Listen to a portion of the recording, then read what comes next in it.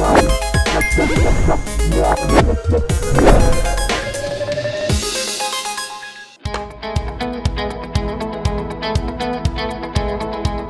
Smart Chunky was not there, innocent Raghav would never have known how the profits of mutual fund companies were flourishing. Raghav was amazed after seeing a simple calculation example by Chunky.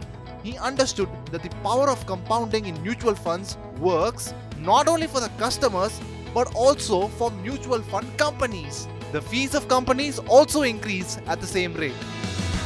Actually, mutual fund houses charge you a fixed amount to manage a scheme.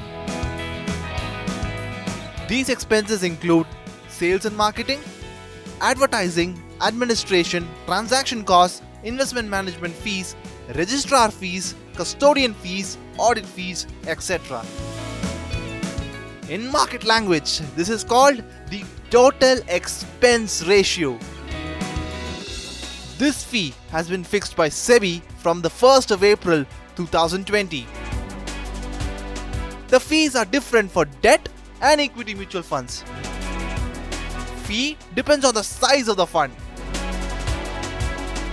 Higher the assets under management, lower would be the fee.